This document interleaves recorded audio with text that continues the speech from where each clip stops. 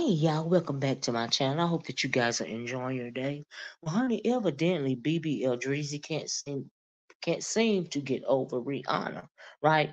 So in his latest round of let's diss Rihanna because I'm still broken hearted because ASAP Rocky has got my ex woman, right? So ASAP Rocky, I mean Drake threw shots at ASAP Rocky on his latest diss track, Family Matters.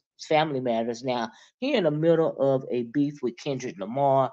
Beef is slamming him down all over the place, but he still has time to think about ASAP Rocky and Rihanna and the fact that they are happy together, right? So he wants to mention them in Family Matters.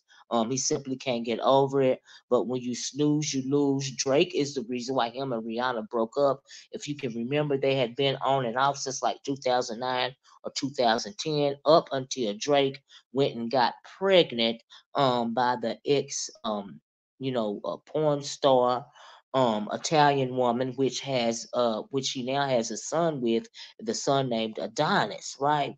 So he messed up that all by himself. Uh uh uh uh, uh Child Rihanna went on to do bigger and better things. She started Fenty. During COVID, she said that in an interview, she said that her and ASAP Rocky started out as friends.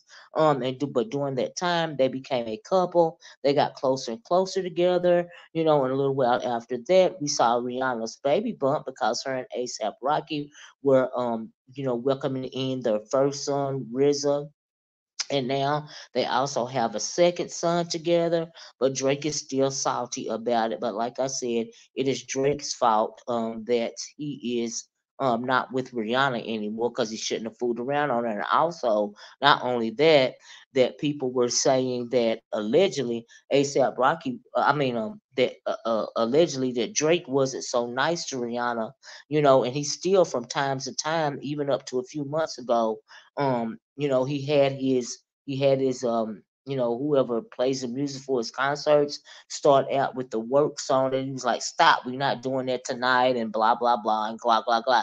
So he's still in his feelings, but ASAP Rocky is not backing down. He dissed Drake on the album with I believe it was a Future and Metro Boomin and a lot of the other ones. This was his verse, and it was geared towards Drake. Drake is still salty, right? So anyway, whatever. He's just gonna still have to still be heartbroken because Rihanna done moved right along. Also, in an interview a short time ago, Rihanna said that this is the happiest that she has ever been in her life. She is in a really good place raising her children right now. She is focused on her children as well as her relationship with ASAP Rocky. They seem to be really good together, and even though ASAP Rocky is going through some legal battles right now, him and Rihanna and the children are still doing very, very well, right? Now we can't say that for for BBL Drizzy. So when it comes to BBL Drizzy, how he got that name is from this producer by the name of Metro Boomin. Metro Boomin did a diss track against Drake. Which and I think that it turned Drake cheeks red, and he just went for Kendrick Lamar after this BBL Drizzy thing, right? So BBL Drizzy also turned his beat into a contest, right? So the BBL Drizzy contest has gone like global, right? And so Metro Boomin has turned the contest. He said an update to the contest. The winner of the contest gets $10,000, and a beat. Runner up gets a beat as well. You should hashtag BBL Drizzy, for the giveaway, right? And like I said, it's gone viral. It's gone global, right? It's all over Twitter, which is now called X. It's gone viral on TikTok. Everybody is doing these covers, their own rendition of the BBL Drizzy beat, right? One person said, so far I've heard BBL Drizzy in merengue. Child, they did a merengue edition.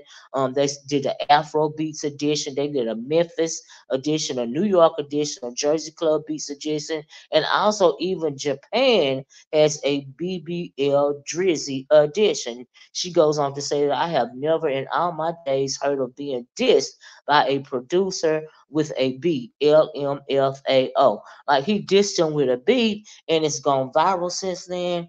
You have a pop version, a pop version of the BBL Dizzy diss. Somebody put the track over the top of a Megan the Stallion. You know, her Monday, one of her Monday freestyles. They mixed it with the BBL Drizzy beat. Child, it's just going everywhere. They doing everything from it. Like I said, everything from a merengue to pop to a Japan beat, right? So I'm thinking Drizzy Drake ain't real happy right now, right?